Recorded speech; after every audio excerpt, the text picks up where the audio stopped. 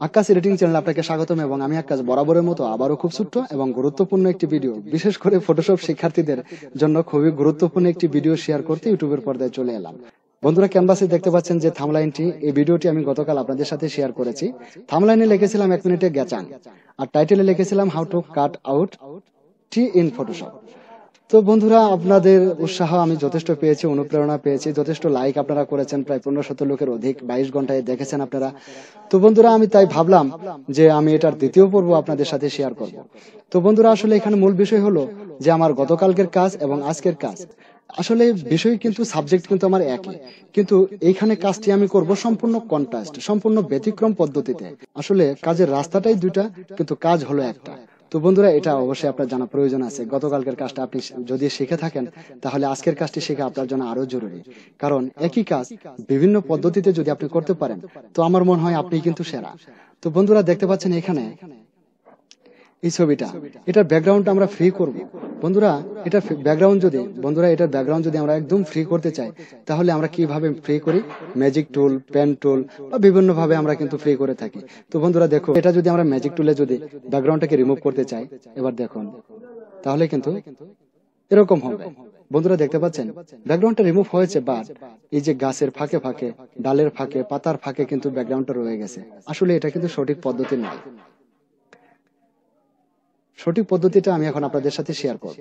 বন্ধুরা, প্রথমে আমাদের কি করতে হবে? এই যে দেখতে পাচ্ছেন লেয়ার প্যানেলে, এই লেয়ারটিতে কিন্তু লক করা আছে।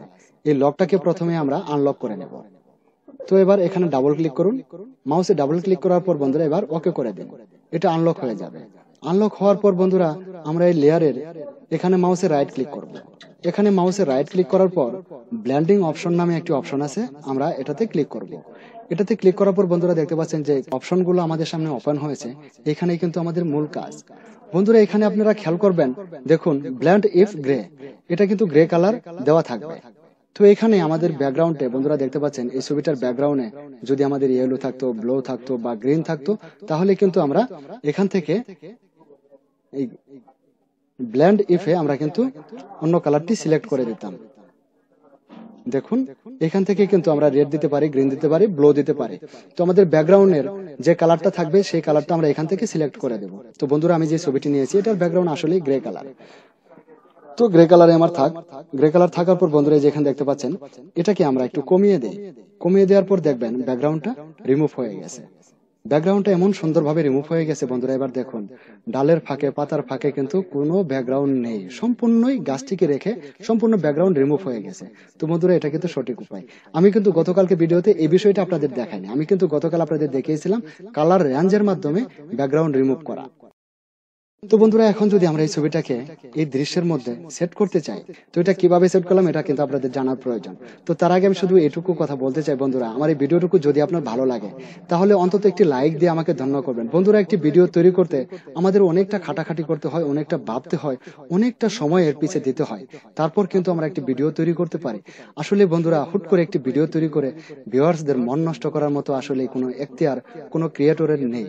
তো বন্ধুরা, আমি অনুরোধ করব, আমার এই ভিডিওটুকু ভালো লাগলে অন্তত একটি লাইক দিয়ে আমাকে ধন্য করবেন, যাতে করে আমি আরো উৎসাহ পাই আপনাদের সুন্দর সুন্দর ভিডিও তৈরি করে আপনাদের মাঝে উপস্থাপন করার এবং আপনাদের সাথে শেয়ার করার। তো বন্ধুরা, এখানে কিন্তু আমার মূল উদ্দেশ্য একটাই, আমার নলেজ আমি আপনাদের সাথে শেয়ার করতে চাই।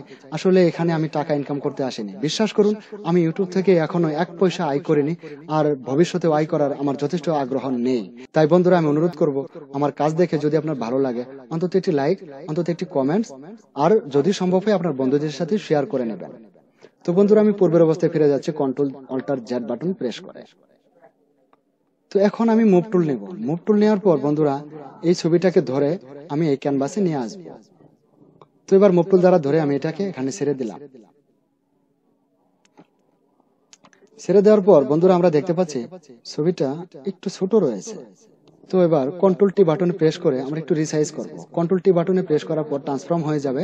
ট্রান্সফর্ম হয়ে গেলে অল্ট এবং শিফট বাটন চেপে ধরে মাউস দ্বারা টেনে একটু বড় করে দিন। এবার এন্টার। বন্ধুরা দেখতে পাচ্ছেন এটা কিন্তু রিয়েল বলে মনে হচ্ছে না, এটা আসলে কিন্তু কি বলে যে এটা আসলে ফাঁকি ঝুঁকি, তাই না? তো বন্ধুরা এটা আসলে ফাঁকি ঝুঁকি না, যেহেতু আকাশ ভাই আমি আপনাদের সাথে রয়েছি, এটা আমি আপনাদের সলিউশন করে দেব। বন্ধুরা এখানে দেখতে পাচ্ছেন আমাদের কিন্তু মার্ক করা রয়েছে এই যে গাছের লেয়ারে, হ্যাঁ, এই গাছের লেয়ারে মার্ক করা রয়েছে, আর এই লেয়ারটি কিন্তু আমাদের এখানে নর্মাল মোডে রয়েছে।